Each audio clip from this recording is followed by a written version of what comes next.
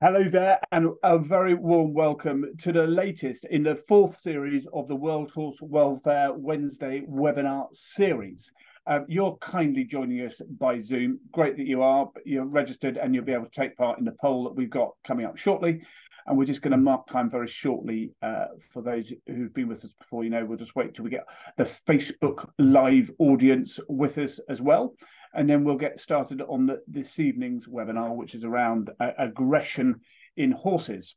And a very warm welcome to those joining us on Facebook Live for the latest World Horse Welfare Wednesday webinar series. This is our fourth series. We've been going since 2020, and all of our previous webinars that we've been running, I think we're almost up to 50 on our YouTube channel, our YouTube education channel, and we'll put a sign up to that so you can register and link up to that.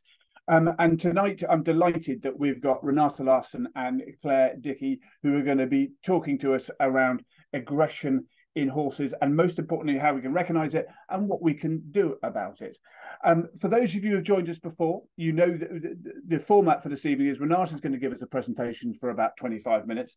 Then we're going to go into a short structured Q&A, and then the floor is very much open to all of you to ask your questions. If you're joining us on Facebook Live, then please put your questions in the comments section. If you're joining us on Zoom, then please use the Q&A function. By all means, chat amongst yourselves using the chat function. But if you've got a question, please do put it in the Q&A tab, because it makes it my job so much easier. You can also upvote questions when they're in the Q&A tab on Zoom. As I mentioned, all of our previous YouTube Wednesday webinars are up on our YouTube education channel.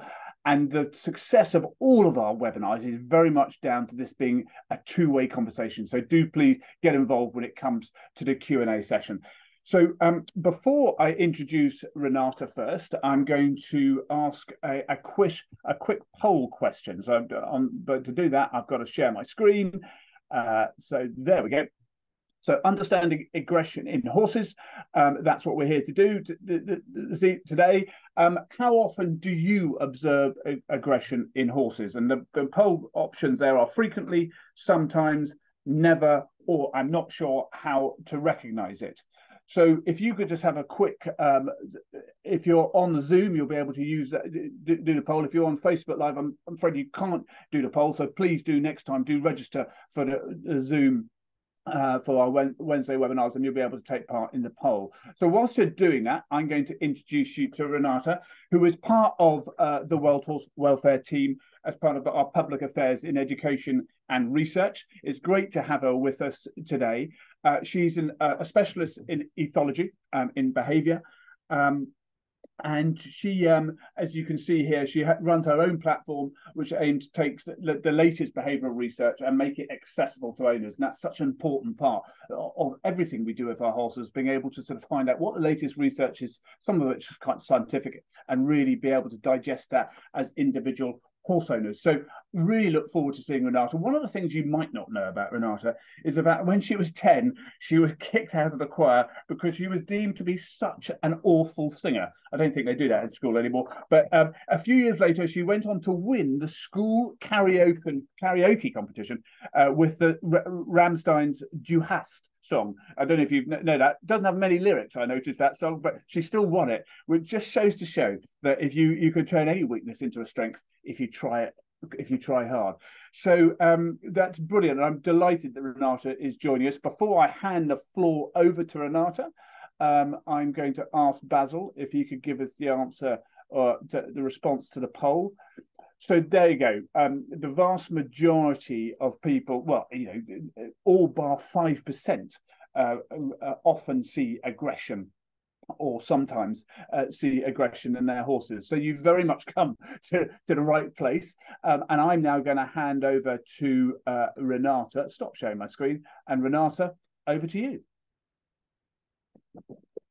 Thank you so much for that nice introduction, Rolly. And thank you to everyone who is here today and is equally interested in this fascinating topic. So first hurdle, see if I can figure out technology and share my screen. Let's see, can everyone see the first slide?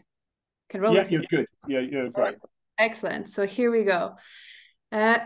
Aggression is a fascinating topic. It is also, unfortunately, a very misunderstood topic. And I think I would say it's one of the most misunderstood concepts in the horse world.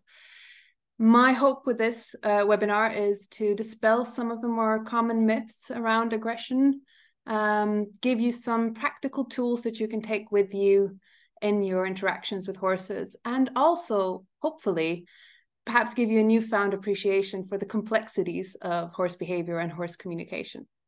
So we will dive right in, and we will start by watching this video. So this is an excerpt from a documentary called Buck, which aired in 2011 and followed horse trainer Buck Brannaman. Some of you might know him. There's a content warning for this clip. It is quite violent, and it does show a person getting hurt, not seriously, but still. So just so you're aware of that. And I will play the clip now.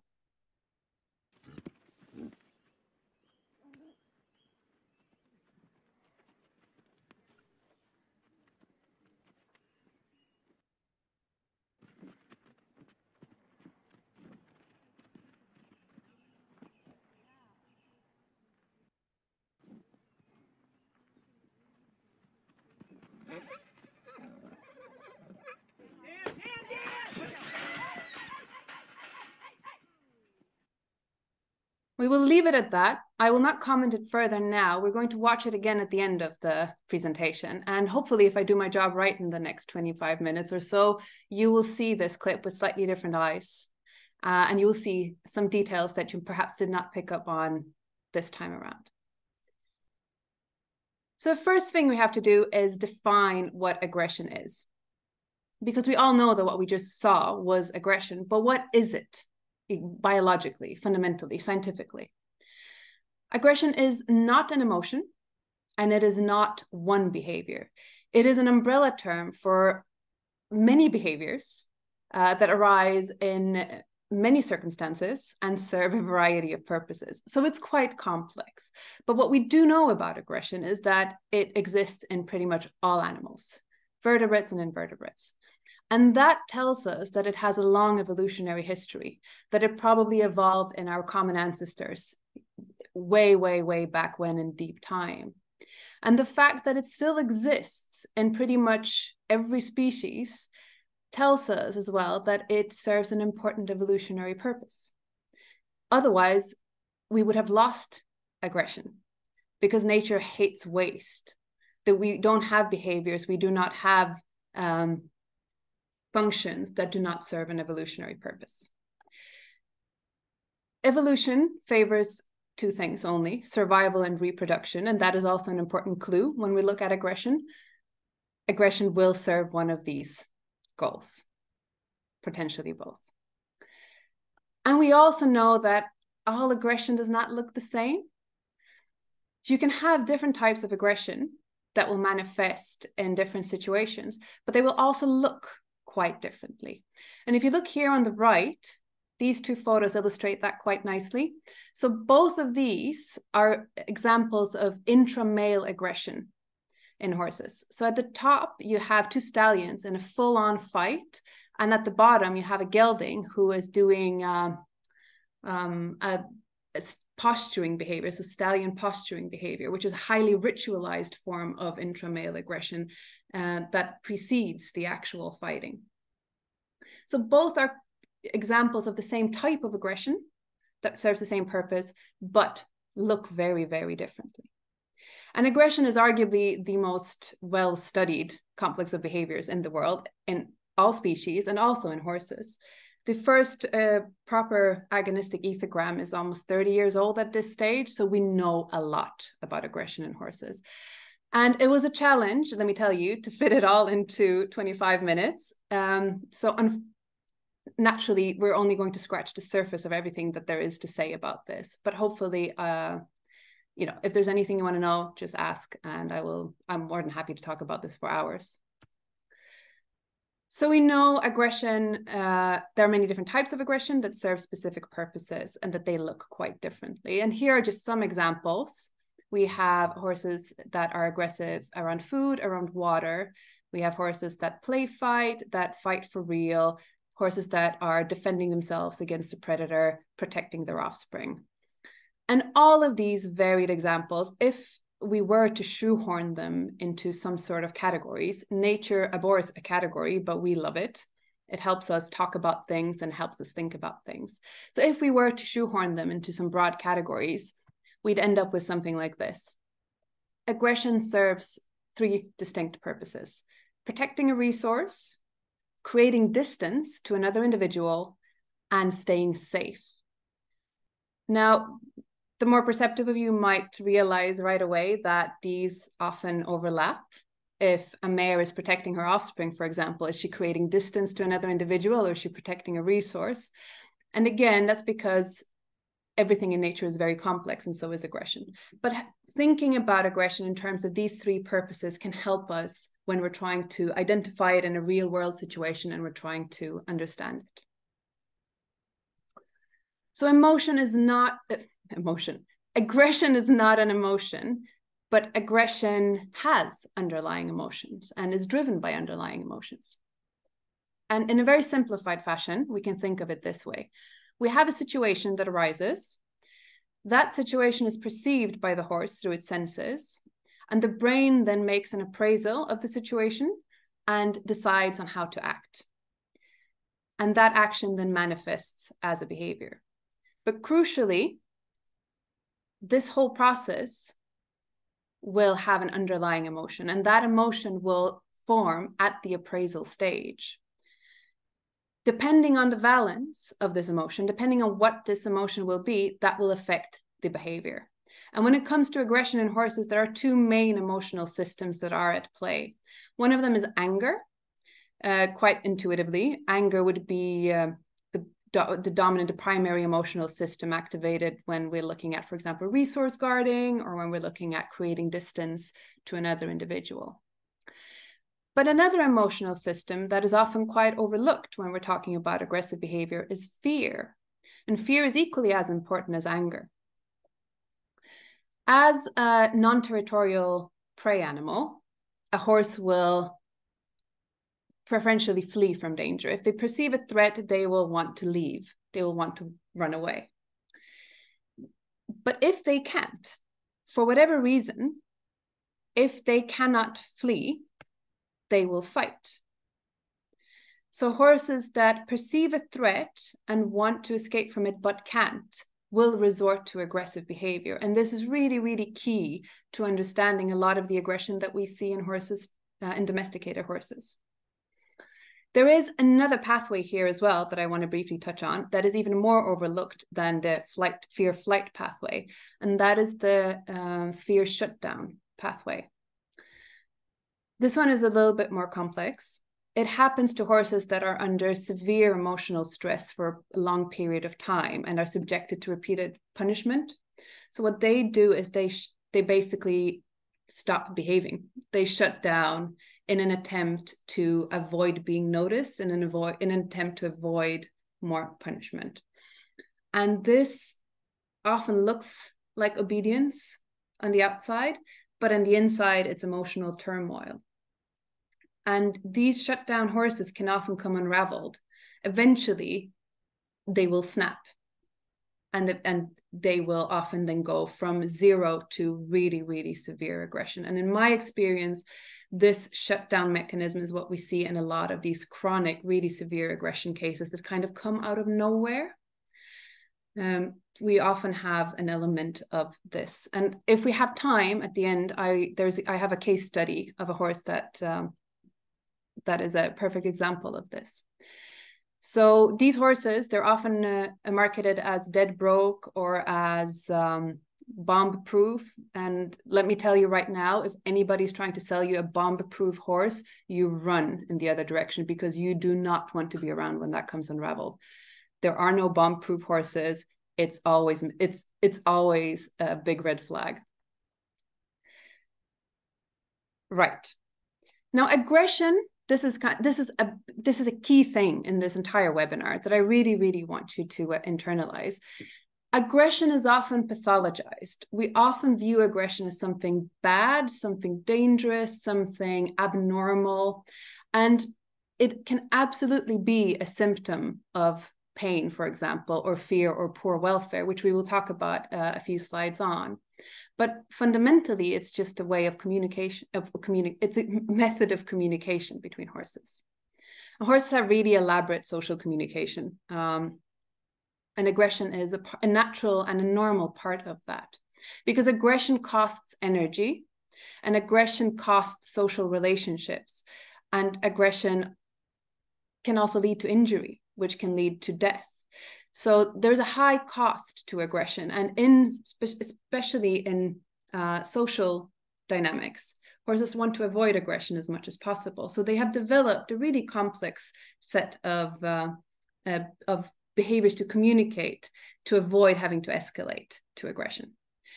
I have pulled them together in what I call the equine ladder of aggression. This is not a Bible. This is a graphic that is supposed to be a simplified tool that we can use when we're interacting with horses. So while there is a clear hierarchy here between green and amber and red behaviors, there will be a lot of individual variability. And some horses might show certain behaviors, but not others, or they might jump back and forth more than others.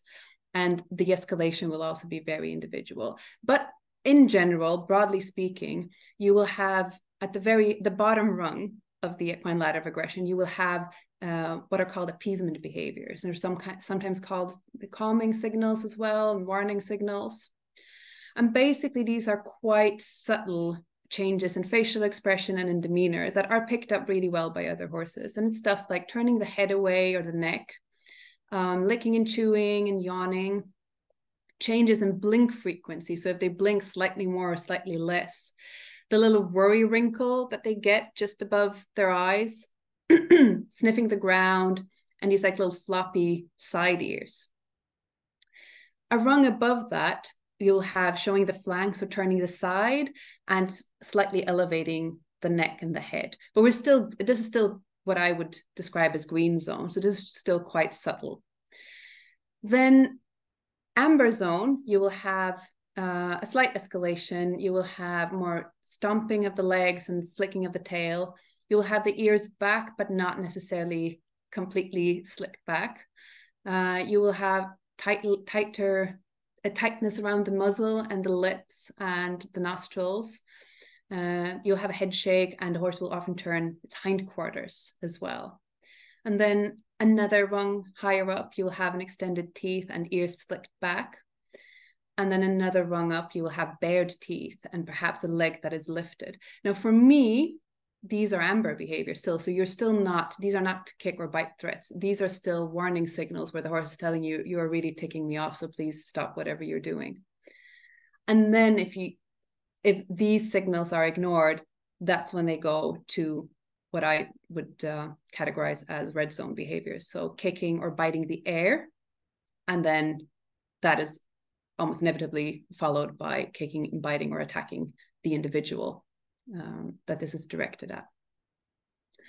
Now, among horses will be really, really, really good at reading these green zone behaviors, and they will be really good at respecting them.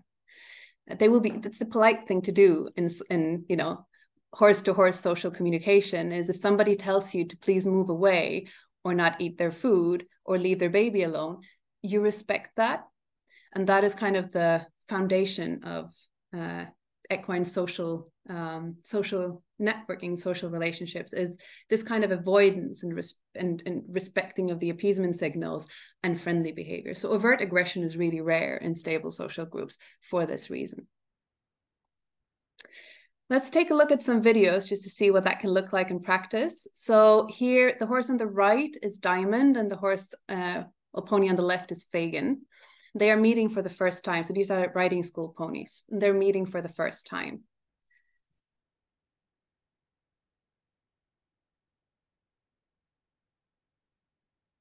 So this can look quite dramatic, but if we actually watch it back, Diamond is being quite polite here. So he's still in the green zone. He is escalating to turning his back and hindquarters and lifting his leg a little bit, and elevating his neck, shaking his head, and that facial expression of tension. But Fagin responds by moving away. He responds by moving away, and then Diamond immediately de-escalates by sniffing the ground and going down a step on the ladder. So it's a really nice and polite interaction here, actually, and it never escalates to anything more than this, because they're both respecting each other's signals and communicating clearly.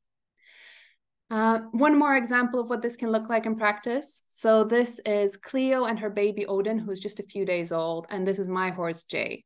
So Jay and Cleo were unfortunately, Cleo's not longer with us, but they loved each other very, very much. So this is the first time they meet after Odin has been born. And it's a really interesting interaction, because there are two different resources at play here that they are guarding, right? So Cleo is guarding Odin. She's not ready for Jay to meet him, but Jay just wants his pile of hay. He's not even really guarding it. He just says he wants to eat it. So watch back how the subtlety of the back and forth communication between them, and the fact that this never escalates to anything dramatic.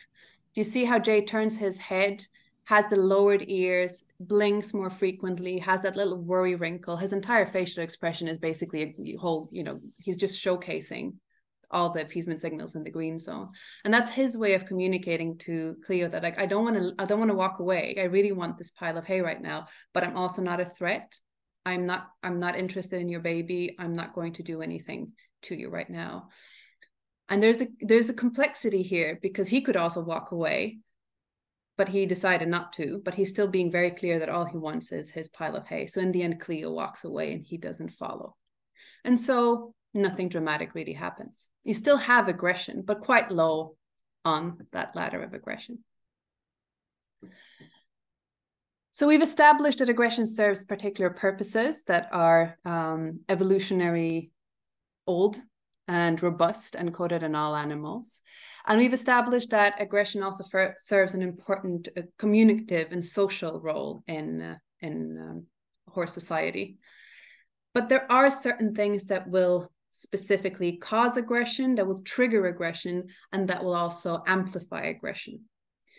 And they are in no particular order pain, both acute and chronic pain. Very, very, very big trigger for aggression. The expectation of pain as well. If a horse expects pain, that can trigger aggression. Restraint or loss of autonomy, and this includes psychological restraint. So just believing that they don't have any other option, that they are restrained, can be a trigger for aggression. Lack of sufficient resources, lack of sufficient space, a threat to social stability. So strained horses, unfamiliar horses, horses being humans coming in and taking horses out of a field. All of these are threats to social stability. Threats to offspring will trigger aggression in both mares and stallions. Hunger, social isolation will trigger aggression. Frustration, irritation, frustration as in not getting the expected outcome. And irritation, such as, for example, just something that is mildly annoying, like, flies on a hot summer day or hot temperatures. All of this can trigger aggression. And punishment. Punishment triggers aggression as well in all species, including horses.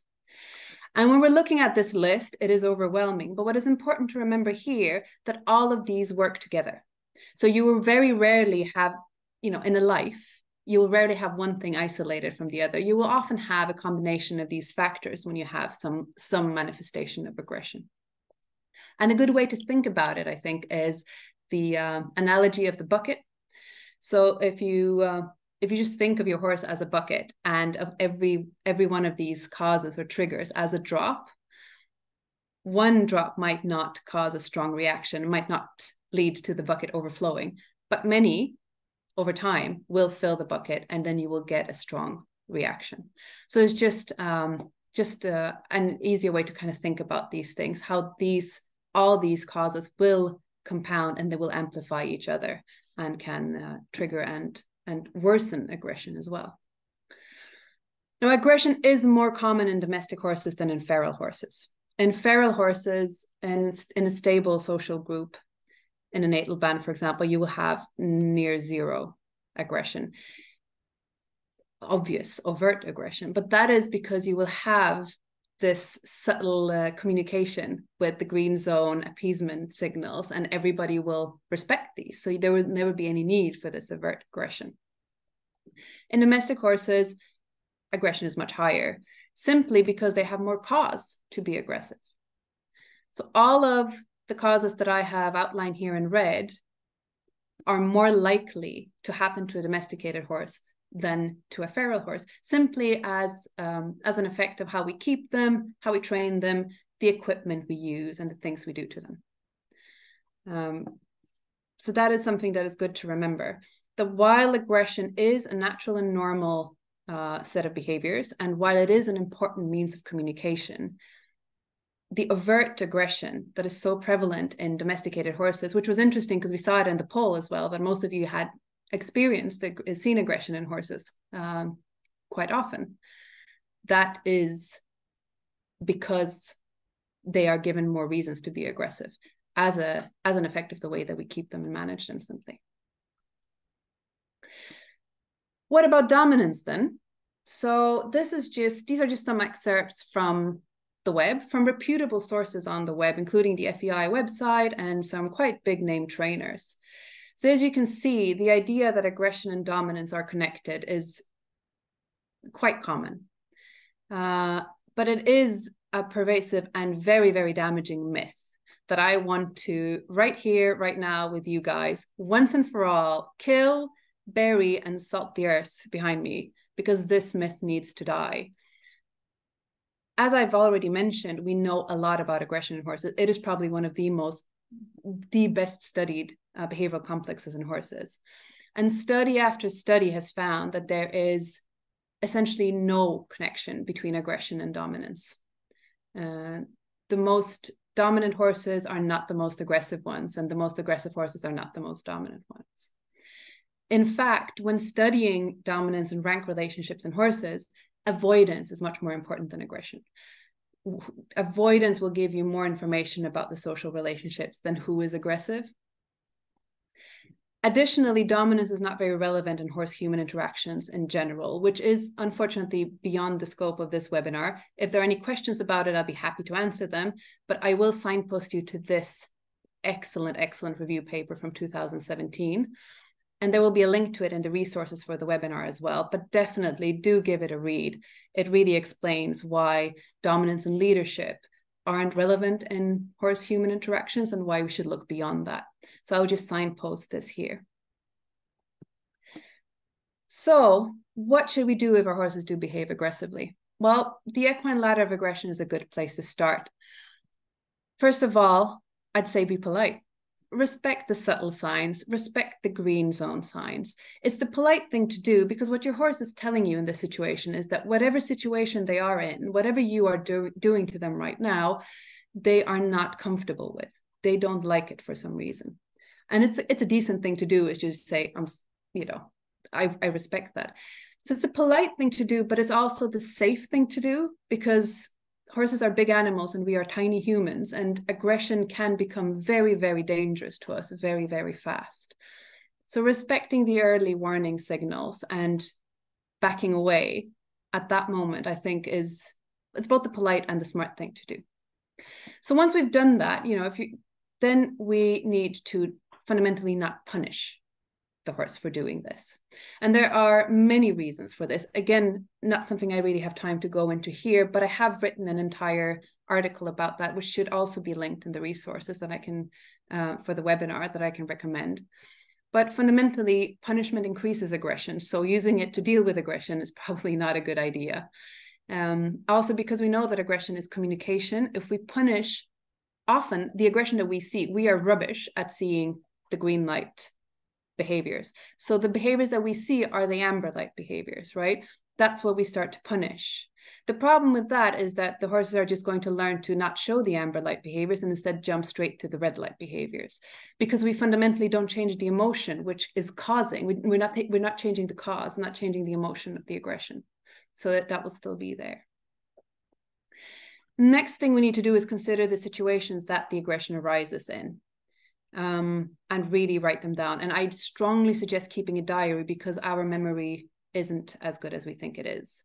So I strongly suggest writing down day, time, weather, which other individuals are around, because aggression can be very contextual. So aggression can be decreased or increased depending on other individuals, both horses and humans that are around. So write down as many details as possible. Then make sure that you provide all basic needs. A stable social group, 24/7 access to forage to satisfy the eating behavior, and ideally freedom to move. A home range can be for in feral free-ranging horses can be up to 50 square kilometers, and they can move 10 to 20 kilometers a day when given the opportunity. That's not something we ever provide for domesticated horses, pretty much. But you will be surprised how many behavioral issues, including aggression, just magically go away once we satisfy friends, forage, and freedom. So definitely make sure to do that. And finally, address the root cause. Once you've identified the root cause, address the root cause. And I will say this, never, never, never, never rule out pain. Pain is a common reason for aggression. And if it's not the direct primary reason, it will amplify the aggression. So always consult with a vet, especially if your horse is suddenly displaying aggression in particular context. Talk to your vet. Now, I will say not all vets recognize aggression as a symptom of pain, unless there are other symptoms that are as well. But a lot of vets are starting to realize that now. So definitely talk to your vet and ask them for recommendations on what to do. Never rule out pain when you're dealing with aggression. It's always there in the background. Finally, we've come to the end. I'm a little bit over time, but hopefully we'll have time to just watch this video again. And now, given what you know about the evolutionary background of aggression, the purpose it serves, the emotions underlying it, and also the causes that trigger it, and the fact that it is a subtle and complex way of communicating, what do you see in this video?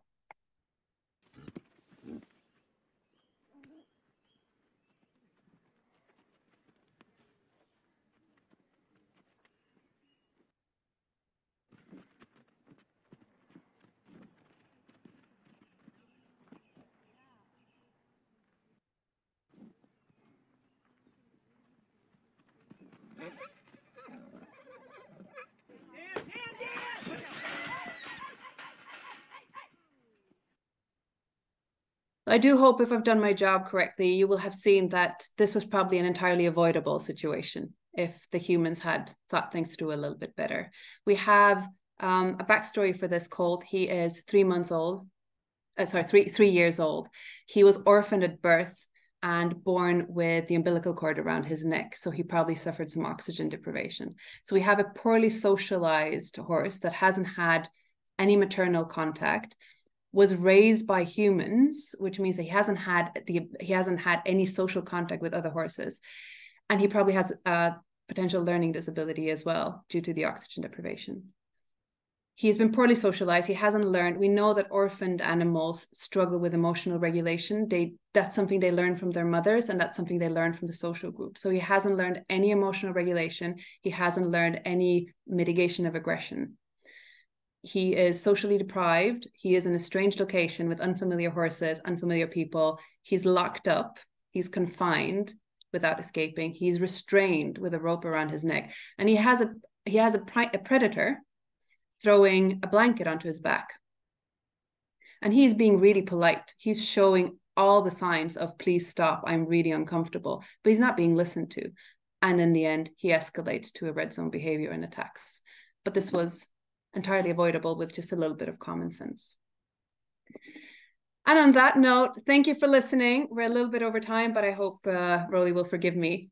I will signpost you here to my Instagram, my Facebook, and my Substack. You can find me there if you want to see some of the other stuff I post. If you're interested in horse behavior in general, I have some great resources there. Thank you. Renate, that was brilliant. I more than forgive you. I can listen to you forever. That was brilliant. So we'll put those links, Instagram, Facebook, and Substack in the chat as well. And lots of really good, positive comments coming through. So thank you for that, Renate. That's brilliant. Now, you're getting ahead of the game here. We've got loads of questions already. Do remember, we can't really go into case studies. So if you've got individual case studies, we don't really have time to. Well, we don't have time to get into that. So please keep your questions nice and succinct and as general as possible. And do remember, if you're on Zoom, that you can upvote questions. So if there's a question there you like already, please just upvote it and it will rise to the top of the list and we'll most likely get through it. So before we move on, I'm now just going to share my screen again and introduce, we're going to go into the structured Q&A now. So I am delighted to introduce Claire, who has been with World Horse Welfare since 2001. So if my maths are correct, 22 years ago. She has worked in every single farm. We have 4 centres across the country. She's worked at Belwade in Scotland. She's worked at Hall Farm in Norfolk. And now she is centre manager of Glenderspooner Farm, our Somerset Rescue and Rehoming Centre. So expect to see her in Lancashire sometime soon, which is, of course, our 4th Rescue and Rehoming Centre. As she is absolutely passionate about equine welfare and rehab, with a particular strong interest in her musculoskeletal rehabilitation, and of course its positive impact on equine behaviour, which obviously makes this evening or today's webinar so relevant to Claire. So delighted to have Claire on board. One thing you might not know about Claire is the fact that she is, as well as being a passionate sort of advocate around horses, she loves her running on her own 2 feet.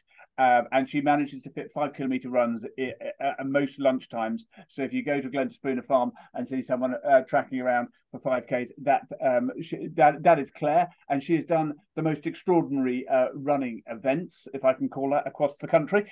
And she for those of you who know Claire, know that she has generally a pack of dogs at home, but she never knew she would be a cat person. And you'll be delighted to know she is being successfully trained by Biddy, her cat, to be a cat person as well as the odd dog person too. So Claire, it's brilliant to have you with us, and we are going to go into a bit of a structured Q&A. Do remember, if you're on Facebook, put your questions on the comment section. If you're on Zoom, put your questions in Q&A, and do please upvote them if you like a question that you see. So Claire, just from a World Horse Welfare perspective, what are the common behavioural issues that you see at the centre, and what is the team's general approach to them? Hi Rowley, hi everybody. So obviously we are dealing with a constantly changing population of horses. So it's really challenging for us to establish these really stable social groups. Horses come to us with all sorts of medical problems, behavioural problems. So the fundamental, really important things for us are the 3 Fs, which Renate has covered beautifully: friends, forage, freedom, creating that as efficiently as possible, creating as best we can stable social groups. If horses come into us in groups or with a companion, it's really important we keep those animals together at least through the early period of their rehabilitation, and ensuring that if we are seeing unusual behaviour, that we're really quick to pick that up with our vet. Again, as Renate has brilliantly covered already, if we're providing a good social stable group and the friends, forage, freedom, and we're still seeing aggressive, odd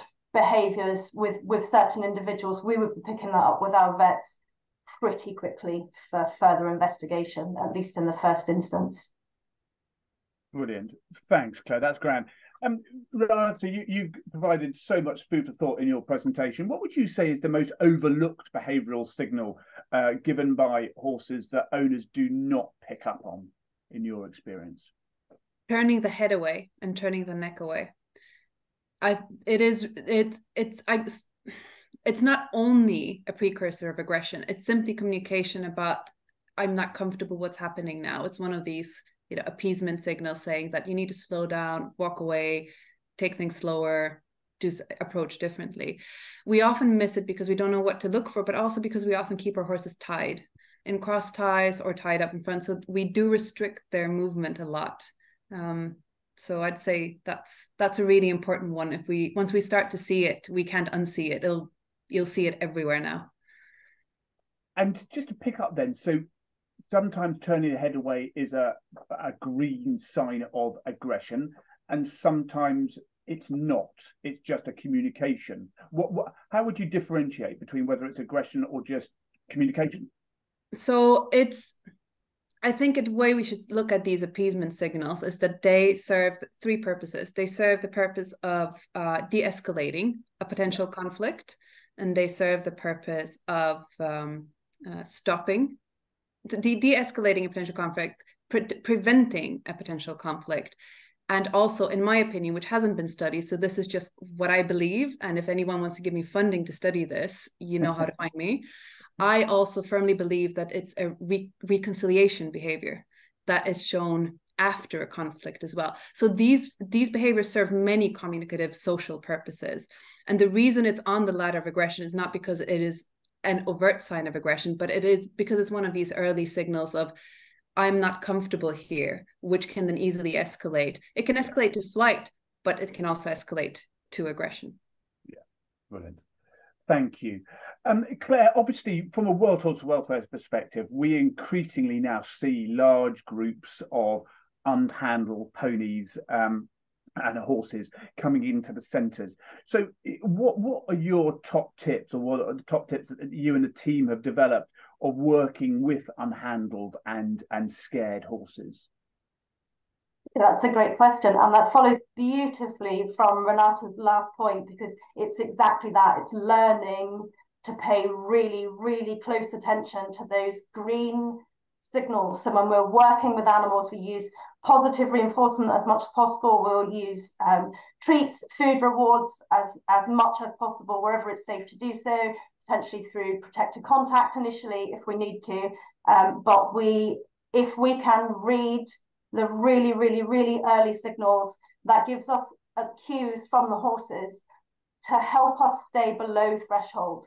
So we want the animals to be totally relaxed and enjoying the whole process of learning to share our space, learning touch, learning to wear a head collar for the first time. Those things need to be broken down into tiny, tiny, tiny incremental steps. And if we get a green behavior that Renate has explained, we know we've just gone a tiny bit too far, we've been a tiny bit greedy. We find it super useful to video our sessions. The girls, the team will often just set up their phone, do a short session, maybe only 5 or 10 minutes, stop and go back and review the footage, because oftentimes first time round you miss this stuff. So I'd say when you're working with your horses, being able to look back at what you saw is so helpful, really helpful.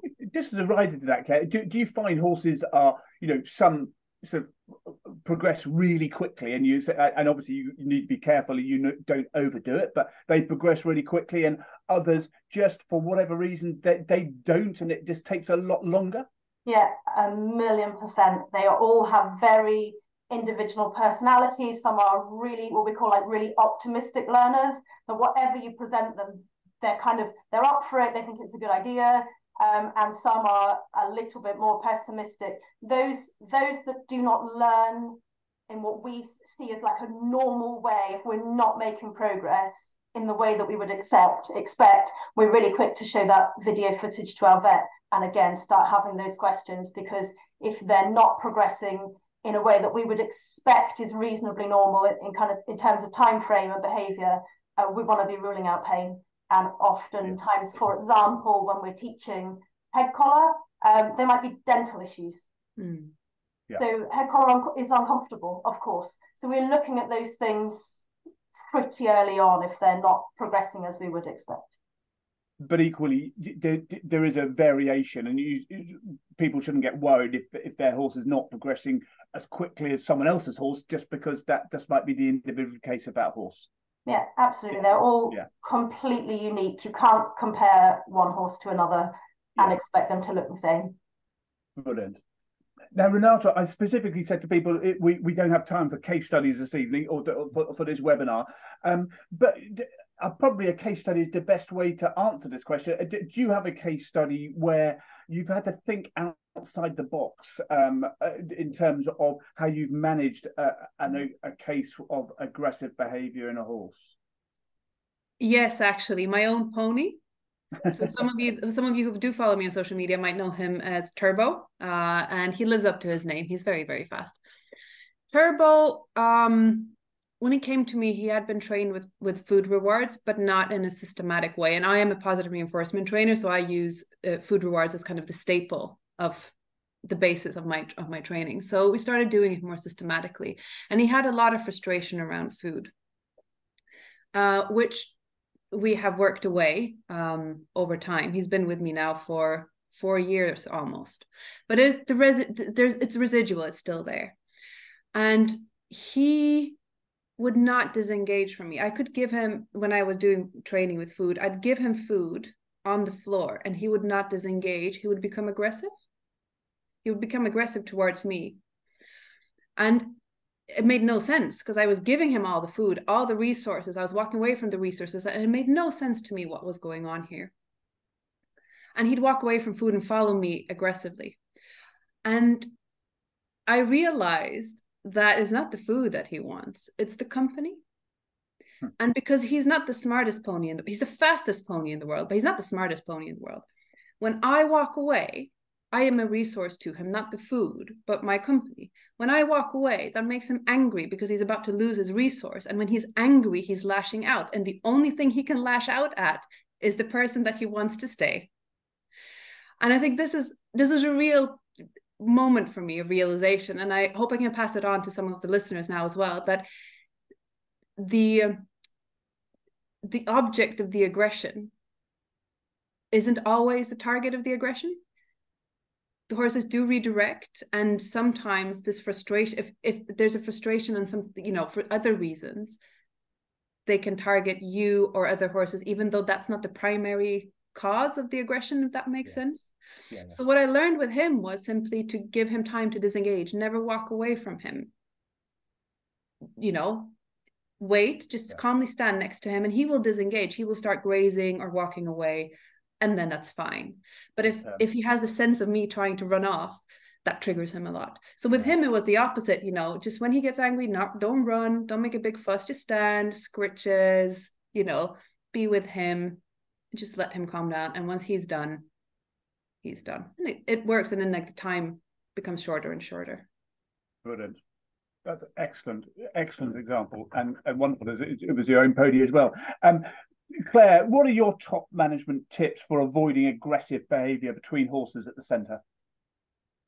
So again, the real basics: friends, forage, freedom, making sure that resources are really widely spread within areas. So if we've got 6, 7 horses sharing a field, making sure that there are at least double the number of horses, piles of forage, more than one source of water, making sure that there's adequate space for horses to get away from each other. So having more than one area of shelter, having a hedge line through the middle of the field with entrances both ends, anything that allows the horses, as Renate was just explaining, to disengage, move away, that should provide as stress-free environment as possible, but also just being super, super careful with herd dynamics. Like people, some of the horses that come to us have better social skills than others.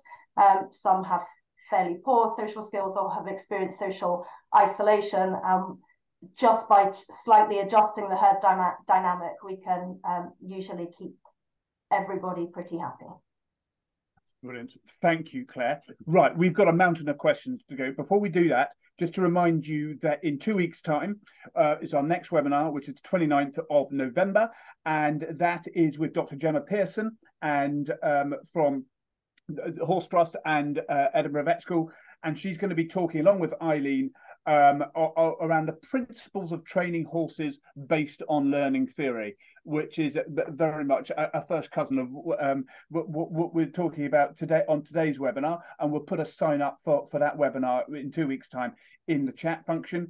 It is brilliant that there are so many people joining us here tonight, and I'll give you a short sort of review of across the UK. We have people from all the home nations. Then we have, are you ready? Sweden, Switzerland, Netherlands, Norway, Finland, Germany, Austria, Hungary, Slovenia, Denmark, Poland, Spain, Belgium, France, French Guiana, USA, Ecuador, Canada, Mexico. And I'm sure I've missed some out as well. So it's brilliant that so many of you have joined us this evening. Thank you for that.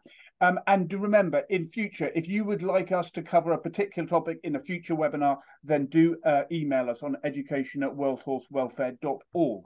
Right, now into the questions. First one to you, Renate, if that's okay. When a horse yawns, is that always aggression? Or isn't it sometimes a horse letting go of some stress? It is. So the way we should consider yawning is as it's a complex behavior. Once again, you know, there are no firm boundaries or categories in nature. Everything is hugely complex, and it is not always associated with aggression, but it's one of these appeasement behaviors that kind of come post-conflict. So it is in a sense a way of letting go. It is associated with a previous increase in stressful arousal. But it's also that stress can also be social stress. Does that make sense? So then it comes kind of and it becomes a lot of the stuff, you know, there's physiological reasons for everything we do, but it's also all the things we do also have communicative reasons.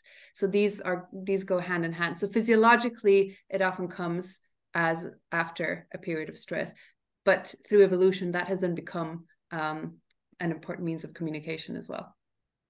Brilliant. Excellent answer. Great question for Marjam. Natasha has asked Claire, how do you tell the difference between aggression signs and pain signs? You've touched on this already, but in your experience at the farm, how do you separate out whether they're aggression or pain signs? That is so tricky, because I think, as Renate has explained already, so often there will be such a huge overlap that it can be a bit chicken and egg. But certainly any behaviour that we perceive as aggression, or a horse generally being quite unhappy, we would be having a conversation with our vet to rule out pain in the first instance. And once we are satisfied that there isn't pain, then we would be more confident that it is aggression, if that makes sense. I'm sure Renate will have comments to add to that. So. Renate, anything you want to add to that? Yeah, I think the question is comes at it from the wrong angle, because aggression is a sign of pain. Yeah. Aggression is one of the symptoms of pain. So you'd have an underlying painful experience, which will lower your threshold for displaying aggressive behaviors in different situations.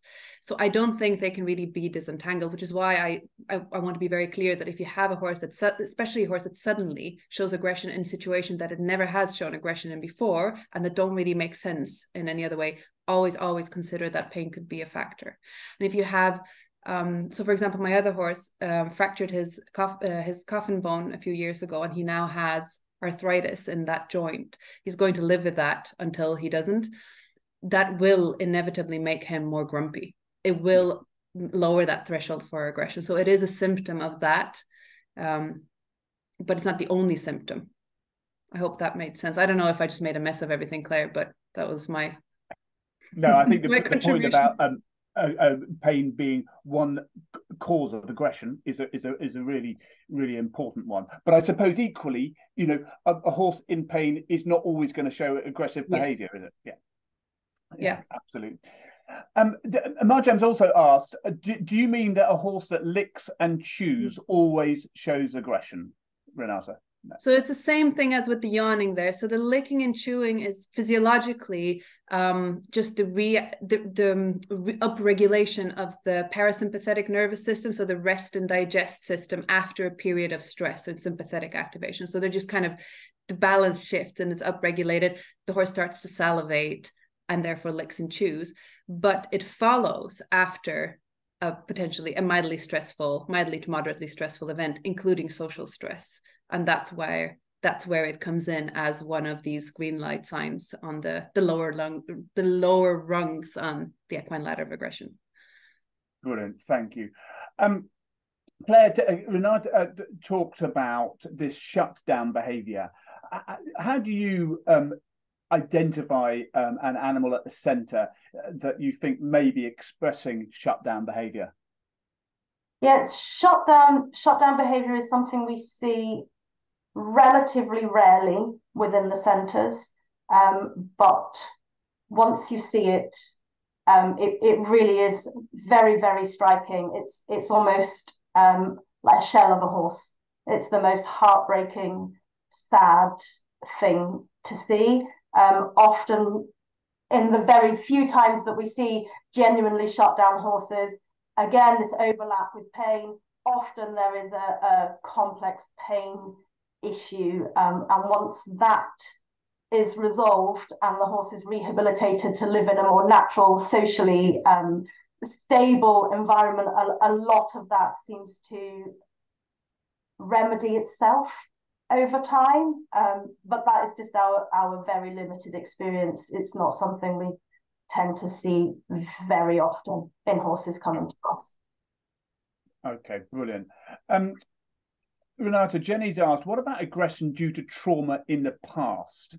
Even if they now have the friends, freedom and forage, if they've had trauma in the past, can that come out as aggression? Yes, is the short answer to that. Again, behavior is very, very complex. And especially, I think when we're looking at our modern domesticated horses, almost all of them are severely traumatized from their past, simply because most of them have been weaned at 6 months old. And 6 months is way too young to wean a foal.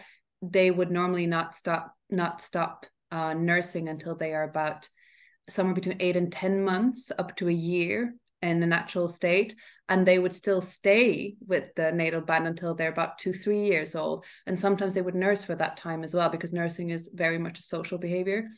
And we're taking them we're breaking the maternal bond, which is a hugely traumatic event in any animal's life. And we know from other species that it is associated with emotional dysregulation, lack of empathy, increased aggression, increased fearfulness. So we're creating these poorly socialized horses. So I think it's safe to assume that most of the modern horses that we are dealing with have some element of trauma that manifests in their behavior. And it can be just a lowered threshold for aggression, for example, so that they will simply respond with aggression earlier than a horse that wouldn't have been in this situation. But again, aggression is not all or nothing, and there's huge inter-individual variability. So you can't really, and nothing is really predictive. You have to kind of look at the horse in front of you. But if you have a horse that seems to kind of struggle a lot, then perhaps experiences in the past could be an explanation. But experiences in the past are not predictive of the behaviors a horse will show in the future. Does that make sense? Yeah. Absolutely. Thank you, Renate. So there are so many questions coming in. I'm struggling to keep up. Ellie and Dan have asked Claire, can you explain more what you mean by shutdown? What are horses showing with shutdown or not showing? So for us, in pretty layman's terms, we would see horses that I would say are not displaying normal behaviors, not interacting with their environment or their handlers in a normal way, standing, staring at a blank wall, no real responses to all of the normal things you would expect to see when you approach a happy horse and he pricks his ears and turns towards you and maybe has a little wicker or moves over to you. These shut down horses are demonstrate behavior that I can only really describe as being like a statue. There's nothing there, absolutely no normal responses at all. And then, as Renate has explained, they'll suddenly they go into a really heightened flight response, and you would look at them and where did that come from? There was none of this green light stuff. This horse was not even paying attention to anything that's going on around him, and then suddenly this explosive, normally for us, flight behavior rather than aggression towards handlers. I hope that makes more sense. Brilliant. No, that's great. Thank you. Renate, Lise has asked, obviously, we're not doing case studies, but gastric ulcers is quite common in our horses. And Lisa's horse is being medicated, but still showing signs of aggression, especially towards herself, and that's very out of character. What would you advise there? So if your horse has been diagnosed with ulcers, then it's likely that that's where the aggression comes from. At least that's a major cause of the aggression. And it can take some time for ulcers to heal. And it can also take some time for the expectation of pain. As we said, expectation of pain, especially if a horse has had ulcers for a long time, they might be expecting pain in certain situations and brace against that. And that could also manifest as kind of heightened aggression. If you see no improvement despite medication and perhaps scoping again and actually getting it confirmed that the medication is helping, then perhaps there are other causes at play as well that are interacting with this. So the ulcers with one cause, but you might be also looking at others. And then, like I said, a good way would be to start writing a diary and really just like as mundane a detail as possible, the weather, the temperature, because maybe they're cold, maybe they're hot, maybe it's insects, maybe it's something else. So write down all the situations where you kind of see this aggression, and also start looking for like the subtler signs. And once you have that diary, you can also bring that to your vet and talk to your vet and say, well, is there anything here that makes sense to you from a clinical perspective, why my horse would still be showing aggression in these situations? And then look through the list of causes and see if any of these can fit, and you can do any changes there as well. But definitely it can also be a learned behavior in the sense that they remember situations that will cause them pain. Yeah. Yes, thank you. Claire Rabini's asked, what do you do at the centre when one of the animals will show aggressive behaviour to a common situation, such as brushing or picking out of feet? So when horses come into us, whether they've been handled before or not, we tend to start retraining right at the absolute very beginning. And just cover off all of the basic learning to make sure horses have understood each bit of the skill. Horses are incredibly good at kind of guessing what we want them to do a lot of the time, but they maybe don't really understand our expectations of them, for example, when we're asking them to stand to be groomed. So we would make sure that we are covering off that process and staying below threshold. So not seeing any of this green light behaviours and progressing through using positive reinforcement. Generally, horses seem to really like grooming, touch, that kind of thing. It's a really social thing. So if we are seeing a horse consistently being quite grumpy or unhappy about being groomed, again, we want to rule out pain. We want to make sure that there's not ulcers, back pain, all of that sort of thing going on as well. And also just paying attention to the brush, which I know sounds really, really common sense, but sometimes the modern brushes, nylon bristles, can create a bit of static. If you're standing wearing a fleece, horse has just had his rug off, even that can be quite uncomfortable. So it's just paying attention sometimes to those little details as well. Yeah. And then generally we don't see a problem. So. Can I add a short? Go on. So when we talk about pain, we often talk about, clinical manifestations. We talk about ulcers, we talk about colic, we talk about dental issues, so actual physical issues that are wrong. But there's also a level of discomfort that might just be individual based on, for example, some horses don't like being touched in certain places. They might be sensitive to being brushed, as Claire said. So I think that's important to remember as well, that if you've gone through your horse with every vet in the country and every physio in the country, and your horse is still reacting to being touched, maybe they just don't like being touched, and that's okay. Maybe this particular horse doesn't need to be touched. Yeah, absolutely. Thank you. Brilliant. Renate, Julia's asked, are there any resources for distinguishing aggression versus play? Yes. So play is aggression, but it's just a different manifestation of intramale aggression. But again, this becomes very scientific. But I understand what you're asking. And yes, so in play, you tend to, as opposed to actual fighting, you tend to see tend to see reciprocation. So there'll be much more back and forth. There won't be one horse attacking and another one defending, but there'll be they'll be lunging at each other, and you'll notice that they take turns. You'll also notice that they will ebb and flow much more than in an actual fight. So, they'll fight each other, play fight each other, and then they will relax a little bit. And then it will come again, and then it will relax a little bit. So ebb and flow. And in play fighting as well, you shouldn't see many injuries. You might see some scrapes, but you shouldn't see, proper bite wounds, proper kick wounds, because that's not the point of play fighting.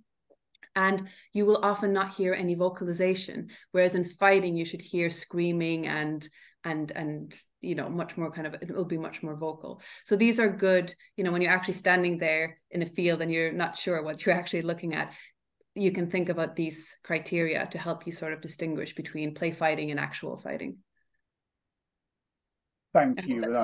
Claire, Sarah's asked, obviously part of the reason for this webinar is to get people to understand that aggression is a behaviour we can influence and not a label that we should give to a horse for it to be have for the rest of its days. But are there any situations where aggression, in your experience, is an inherent characteristic that cannot be influenced?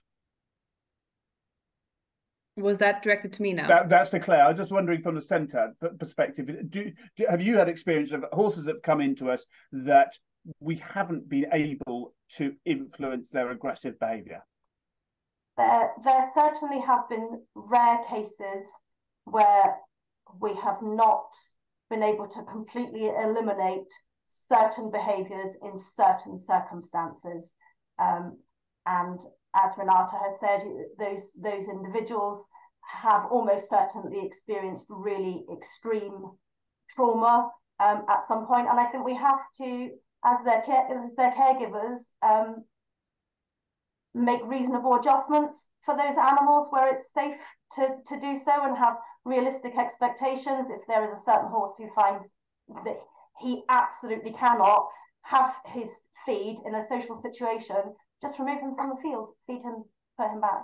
It's those kinds of situations that ordinarily can be quite easily worked around with a little bit of extra effort. But I think humans have to have pretty realistic expectations given what some of our horses have experienced. Brilliant. Thank you for that. Marta has asked Renate, what is the difference between the ethological definition of dominance and the concept that people have regarding it? Oh, wow. Okay. Buckle up.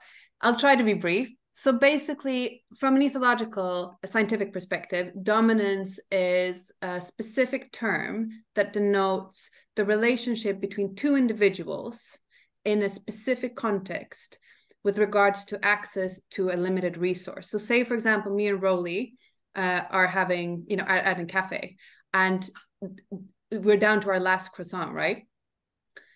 Rolly, being CEO, will be dominant in that situation. He will have primary access to the limited resource, which is the only croissant available. And I will just have to say, that's fine, not on me. I will be the subordinate. But then say, we come to another situation, for example, with my horse. And then Rolly says, well, I want to take your horse with me now. And I say, no, it's my horse. In that situation, that resource, I will be the dominant one. So dominance is very specific to a particular context, and it can also shift and change over time. So it's not a personality trait, and it's not a character trait, but it is regarded to a specific resource in a specific situation. The way we talk about dominance is often about some sort of conflated with like leadership and assertiveness and aggression often. But that is because we are the worst species of all the species, and horses are not that way. They are not like that at all. So I hope that makes sense. There's a lot more to say, but that is kind of the general definition. So you will have dominance hierarchies in horses, but they will shift if you and they are, again, between two individuals, not the whole group. Brilliant. Thank you, Renate. And I should say, I've never been naive enough to think within World Horse Welfare that if there's only one class I'll get anywhere close to it. But there you go. Claire, Linda's asked, in your experience at the centres, can aggression be a learned behaviour? that is a question that, if you don't mind, I think I will pass Absolutely to Renate, actually, because I would believe not. But Renate will be able to put me right, I'm sure. It's a hard one because we have to define learning. So aggression is learned. So learning, we tend to see learning as when we teach, our horses learn, but horses learn all the time and they learn subconsciously. So if we define learning as simply, remembering things that happen and adjusting to the environment and adjusting to the environment in the future, yes, aggression can be a learned behavior. Expectation of pain is a learned behavior in that sense. In the sense that we can teach horses to be aggressive through reinforcement. So the problem here is that aggression has a different cause. It has natural biological causes and it serves natural biological purposes. So it's not very easy to override that with reinforcement. You can't. I know of a case of a horse that was trained to attack a pillow using positive reinforcement. This is a long story which we will not go into. It's a friend of mine, my mentor, her horse learned to do that. It was really funny. He was one of these very if you marked a behavior, he would do that behavior specifically. And they were trying to teach him to pick up a pillow with his teeth and just pick it up with his mouth. And he wouldn't quite get it, and they were a bit slow on the timing on the reinforcement. So he was getting a bit frustrated. And in the end, he just turns around and he just stomps the pillow out of anger. And that is the moment that they click. And he was just like, okay, I get it now. So then he'd come up to that pillow and like a statue, he'd stand over it and just wait for the click. Is that reinforced aggression? I mean, yes, but it's also not true. It's not true aggression. Does that make sense? It's just behavior. You don't have the emotion underneath it because you can't reinforce an emotion. And emotion is what drives aggression. So I would agree with Claire in the sense that we don't have to really be concerned about reinforcing it. Brilliant. And then Renate, Nora's asked, allow me to read this properly. How to go on with the green amber signs when you have to do important things like health procedures? Is sedation okay to manage those kind of signs? Yes. If you have a horse that needs an emergency procedure and you know that this horse is going to be terrified and potentially very dangerous in this situation, and your vet deems it applicable from a clinical perspective, then I definitely think from a behavioral perspective, sedation is a good way to go. There are other things you can do. And I think the main thing is so there have been some studies on non-confrontational veterinary handling techniques. And what works really well is, surprise, surprise, food. So basically distracting with, something tasty, and also to let it take time so that we kind of keep the stress levels quite low. So, and this is obviously not an easy thing to do if you have an overworked vet that needs to fit in another 15 clients at the end of the day. But if your horse gets worked up, go take a little bit of a break if you can. But I definitely think sedation is a good idea in certain situations. Yes. Same thing goes for farrier rework. If you have a horse that is terrified of the farrier, work on it, train it, and then until you've actually gotten to a stage where you can train it, sedate your horse for the actual farrier, because otherwise you just keep triggering the negative experience and you're never really going to get anywhere with the training. Brilliant. Thank you for that. Claire, Gianna's asked, how helpful do you consider natural horsemanship principles to be when dealing with aggressive horses? And is that something that you've adopted at the centres? So we tend to use science and evidence-based positive reinforcement as much as possible, and pressure and release.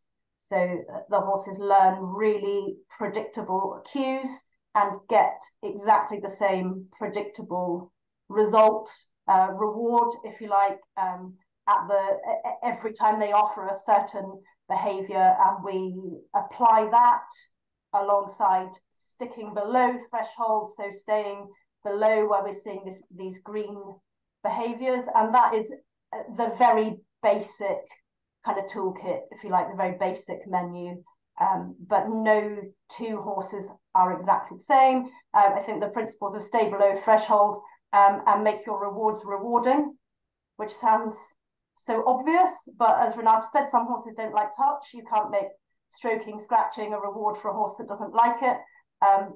Some horses get too over the top with food rewards, so essentially find a reward that's rewarding and stick below threshold and be consistent would really be my thoughts on that.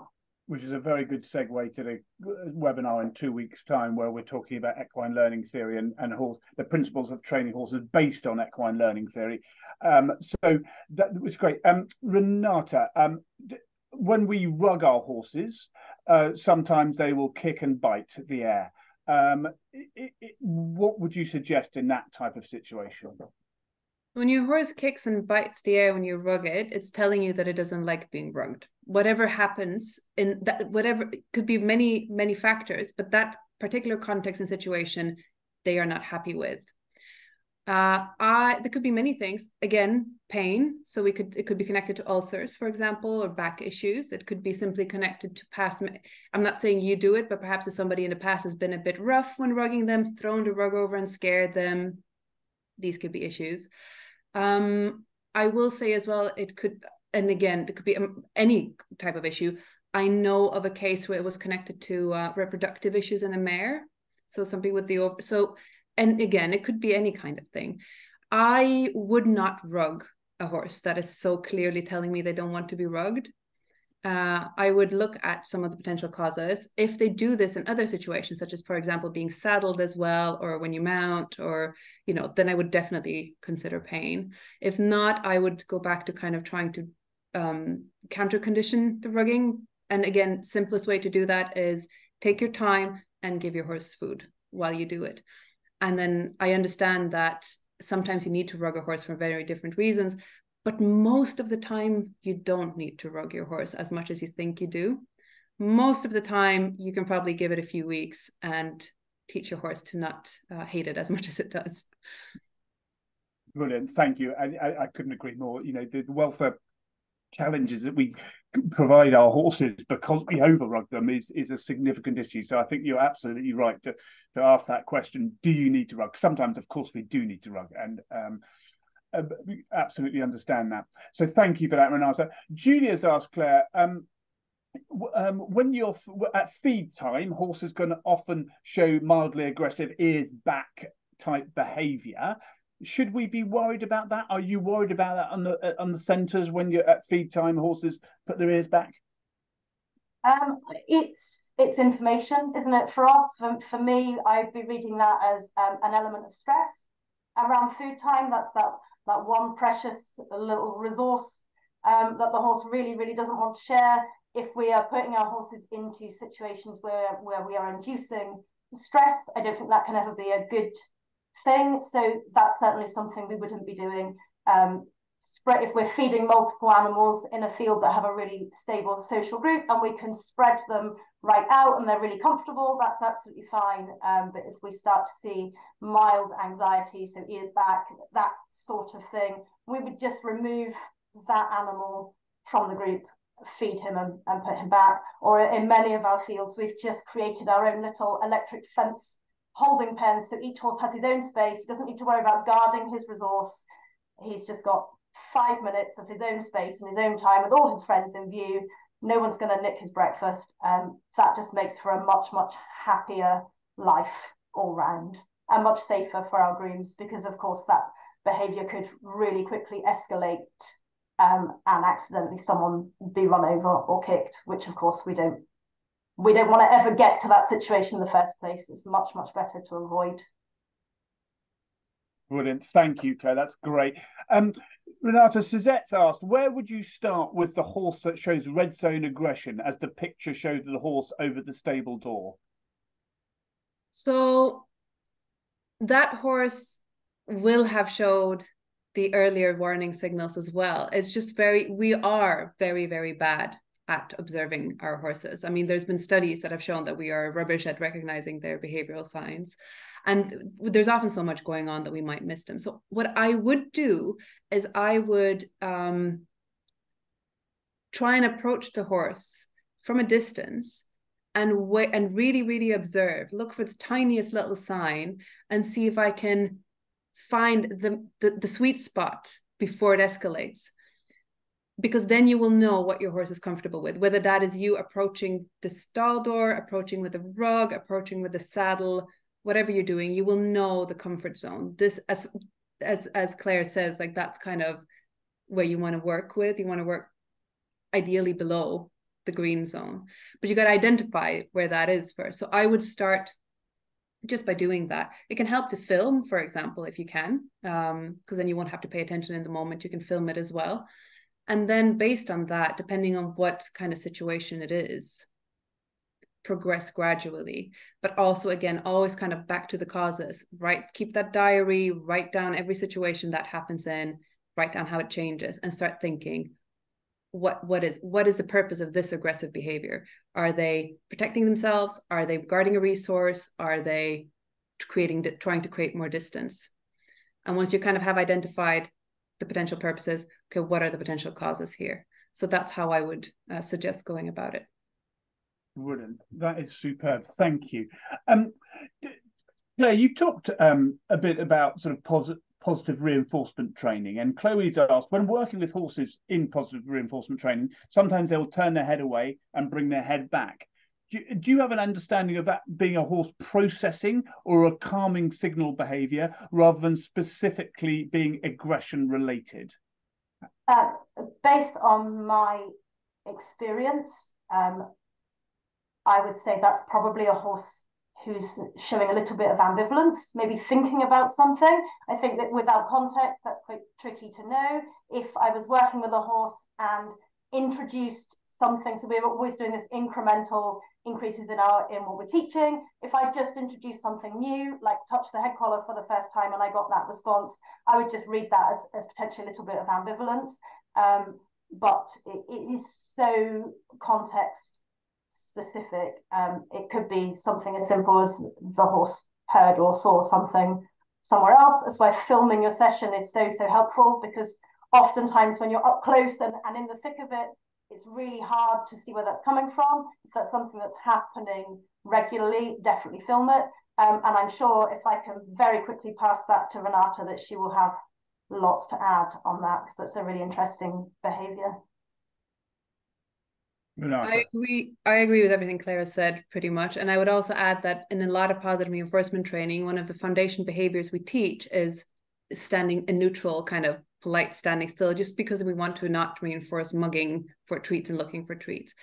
And at the start, when we're teaching that, what we'll often get is a fairly pronounced swing of the head away from us, which we then reinforce. And ideally, some people keep teaching that, others kind of make that go into a standstill facing forward.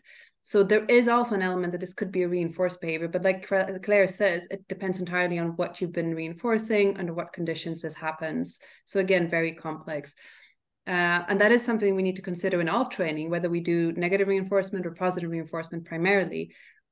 What we teach changes the behavior of our horses. And that there's been a really interesting study that came out just last year that found that both fearful and crucially friendly behaviors towards the human in horses decreased over foundation training, because we're just replacing them with other behaviors. Yeah. So I think that is just something to be aware of and be mindful of what behaviors we are teaching, so that we don't lose that authenticity in the communication as well. That can be really valuable. Brilliant, Renate. And we're almost out of time. So final question, how would you, to you, Renate, how would you define conflict behavior in relation to aggression? So conflict behavior is, it's all semantics really, and I think every ethologist is going to define it slightly different. But conflict behavior to me is much more a situation of when a horse, they're in behavioral conflict. So they are facing two different motivations and they can't do either. So you'd often see them. You often see conflict behaviors in horses that are, for example, ridden with a very heavy hand and also strong leg aids, because the leg aids tell the horse to move forward, but the strong hand tell the horse to stop, and the horse has nowhere to go.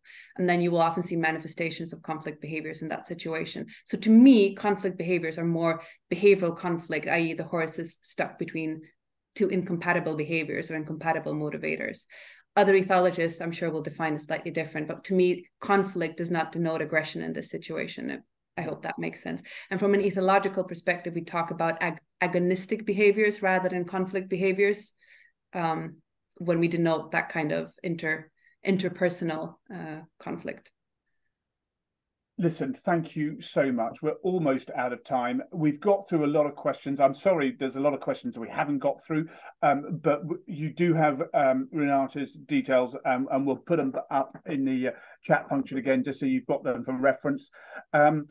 We've covered a lot of ground, as we always do in our webinars. Claire, what, having listened to Renate, having listened to the discussion and been part of the discussion, what has sort of struck you as a sort of take-home message? Take-home message, I suppose what we've heard again and again and again, if we're seeing these odd, unhappy behaviours with our horses, please speak to your vet. Let's just be absolutely confident that pain is not the issue. And then from there, there's all sorts of resources that can help make our horses so much happier. Brilliant. Claire, thank you. Renate? So for me, I will take a slightly different tactic, Claire, because for me, I think we need to be aware of the fact that pain and fear and poor welfare are important causes of aggression. Aggression in and of itself is not an abnormal behavior, and we shouldn't be afraid of aggression. And we should also understand that our horses have, they're entitled to express how they feel. And we should respect that and listen to them and respect the subtle signals, because that's the polite thing to do. And it's also the safe thing to do. That is grand. And I have to say that the thoughts that crossed my mind, having listened to both of you, is the fact that aggression is a method of communication, and that ladder of aggression you showed from the green, and actually just trying to identify that earlier. And I love the way you put it, Renate, the purpose of the aggression and then the cause of the aggression. And I thought that was really the fact that you rode a coach and horses through the fact that dominance and aggression are not related. I love that. And just the practical help of diary writing. There's so much actually in our equine care and management, whether it's the end of life management, but in this regard about, dealing with, if you do have an aggressive horse, how important diary writing is. I thought that was a really helpful and practical tip. So listen, remember, if you've got a topic that you would like us to cover in a future webinar, then do email us on education@worldhorsewelfare.org. Remember to sign up for our webinar in 2 weeks' time with Dr. Gemma Pearson and Eileen Gillan. And we will be looking at the principle of equine, of training horses based on equine learning theory. Thank you to everyone for joining us tonight. It's been brilliant, and for all your questions. And obviously a huge thank you to Claire and to you, Renate. That was amazing. And the comments coming through would absolutely echo that. Brilliant, wonderful, excellent, fascinating, and every other term we could think of. So thank you so much for that to Claire and Renate. You've been brilliant. Thank you for joining us, and we look forward to seeing you in 2 weeks' time with Gemma and Eileen on equine learning theory and the role that plays in training of our horses. Have a great couple of weeks. See you then.